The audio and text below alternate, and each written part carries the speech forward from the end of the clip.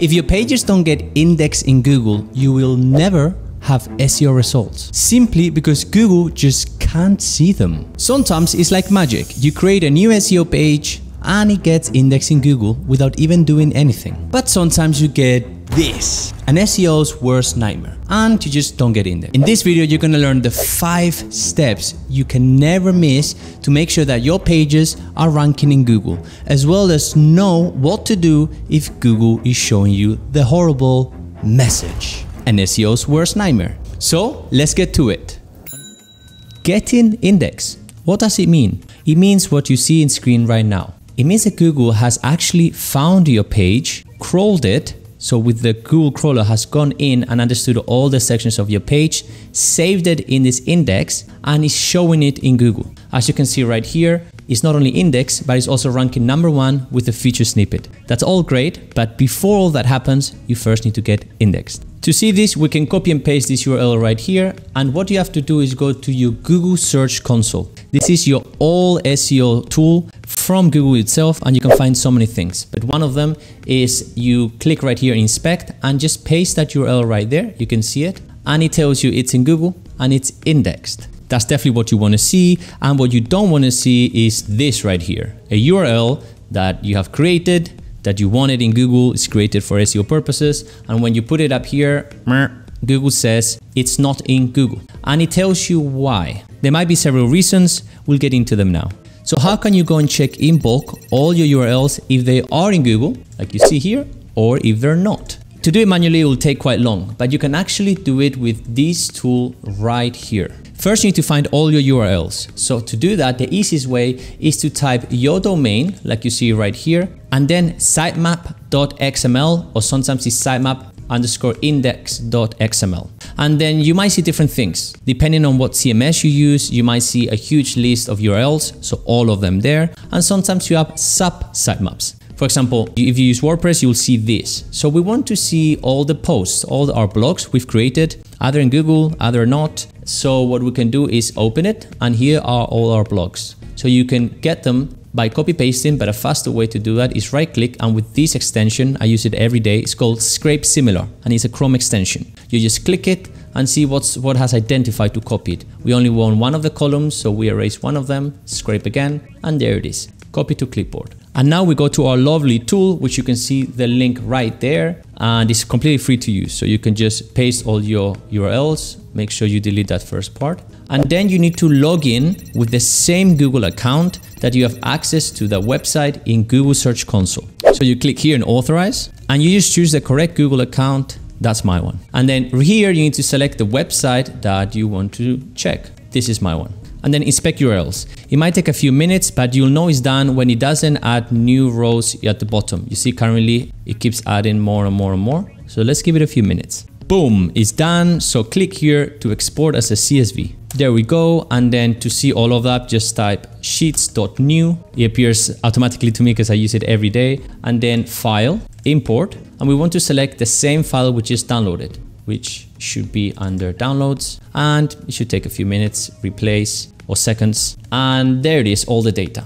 So now you want to Control A 2 times, so this becomes blue, and add a filter. And the column we care about is this one right here, coverage status. So if it is in Google, it's gonna say submitted and indexed. And if it isn't, it might say something differently. So let's have a look at that. We delete the blanks, and we delete those two. So we only see the stuff. So we have the 2 horrible reasons that we don't like. Discovered, currently not indexed, and crawled, currently not indexed. What this means is essentially Google has found your page and is saying, sorry, we don't want it. And that's it, no reason. There's other situations, it might tell you what to do, like there could be a redirection, it could be a 404, there could be another canonical, so you can actually go and fix that. But this one is just go, piss off, and figure it out. But the great thing is you're in this video and you're gonna know how to execute further and get these discovered and crawled messages to turn into submitted and indexed.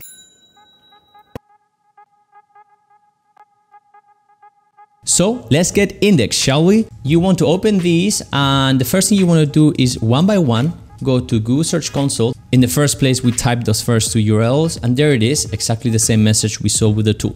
So it's just as easy as request indexing. Of course, this is realistic if it's just a few, like you see there, and hopefully it's just a few. But if it's a lot of them, you can perhaps skip this step, because I think on average it takes like 1 minute per each, so it would be too long.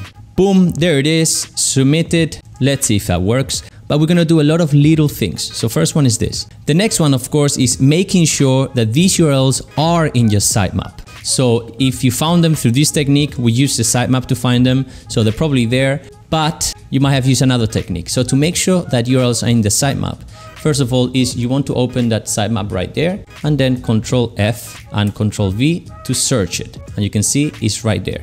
But if it's not there and you are in WordPress, there's two plugins that work really well, Yoast SEO and Rank Math. So with Yoast SEO, normally once you download that plugin and you open a specific blog, for example, this is a blog here, you will see a box right here that lets you do a few little things like adding the title and description. But what you want to do is scroll down here under the tab Advanced, that is right there. And you want to make sure that it says yes here and yes here. It would essentially mean that yes, it's in the sitemap, and not only that, it will have an index instruction rather than no index. And also here, it will mean that it has a follow instruction, not no follow. That's a topic for another video, but you want that, okay? The moment your post has these two things as yes, it will automatically appear right here in the sitemap. This one's pretty obvious, so I'll be quick, but you obviously want to make sure that those pages are truly optimized for SEO. Not only the content, but even before, should you even create that page. How would you know this? With your research. You're gonna find what people search in Google. That's number one.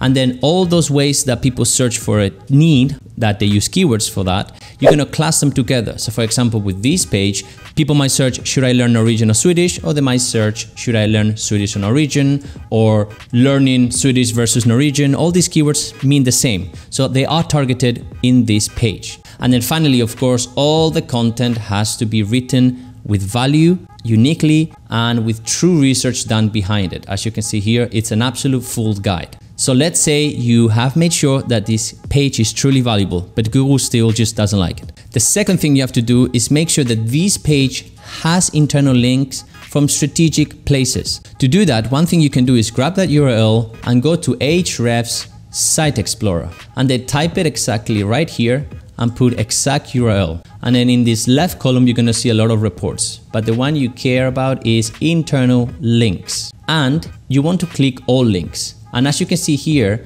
this URL doesn't have any incoming links, which means that Google would not be able to find it. Google is a crawler that lands in your homepage and other pages and visits links one to another to find all the pages of your website, just like a spider would in a web, for example. And if your page doesn't have internal links, Google cannot find it. For example, one way this can be fixed is because this is a blog, we can make sure that this blog appears under the guides or blogs URL. And then that blogs URL is accessible by Google from the nav bar, right? So if we go from the home page and we make a count, to reach your page, Google would have to land in the home page, then follow the link that goes to the guides, and then let's say this is the page here, and now it's 2 clicks away. So we call this in SEO depth number 2. So you want your pages to be at the highest depth possible and to have many different internal links. So not just this one that I've mentioned, but as you can see, this blog right here also has links to other blogs right here.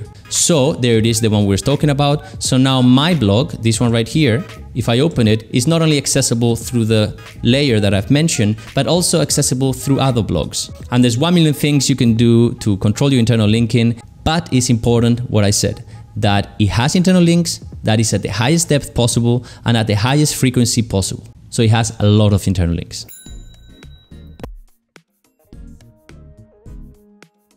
Okay, Alex, that's great. I've done everything you said, but still, I see the damn discovered and crawled thing. Good news, I have some little magic SEO tricks that actually work. Sometimes Google might just work incorrectly, so let's give it a little push.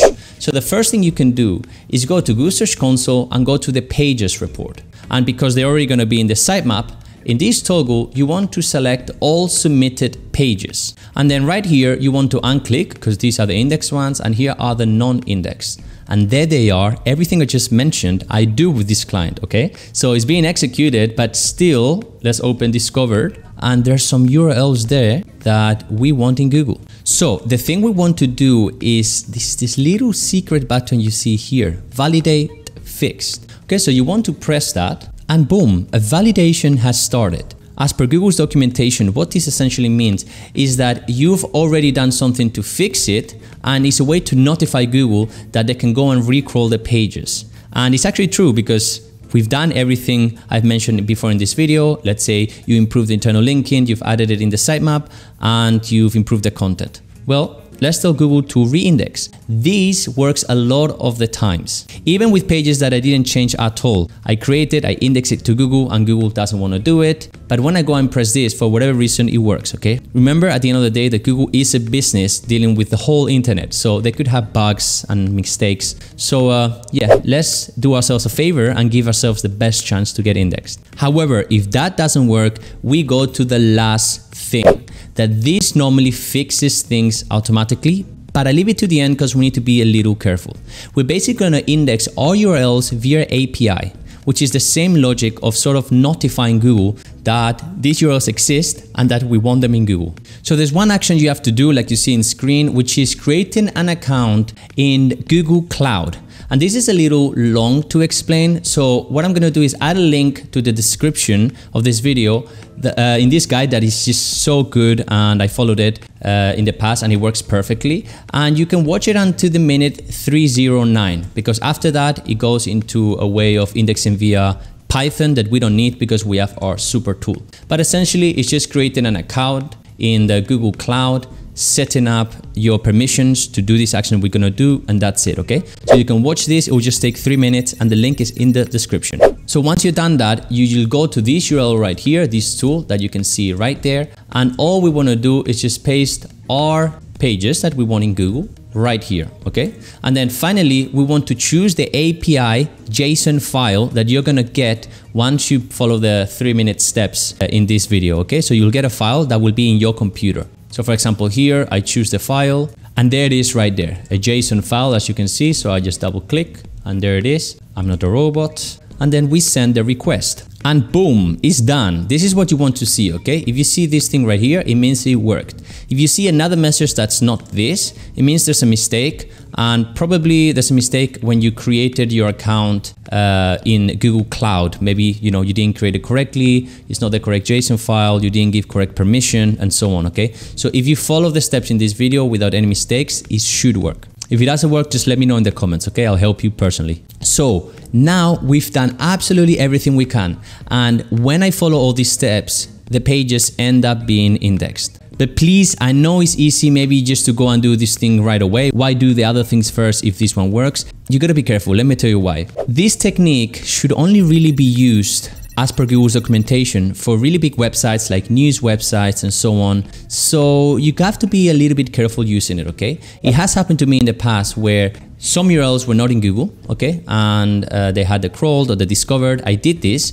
they got indexed, but then really quickly they got de-indexed again, okay? I actually stopped doing this technique and using it for a bit, but then I saw that wasn't happening anymore. So obviously I'd rather take the risk and do it than just have my URLs under discovered and crawled. But trust me when I tell you that if you do this, you're going to drastically decrease the amount of pages that land under discovered currently not indexed and crawled currently not indexed. And you won't have that annoying message anymore there, you won't see it, and it will work. And by the way, remember when I told you that you need to find the correct keywords before you create a page? Go to the last video I posted in my channel to see how to do all of this using AI. So AI will do it for you. Now it's your turn. Let's go.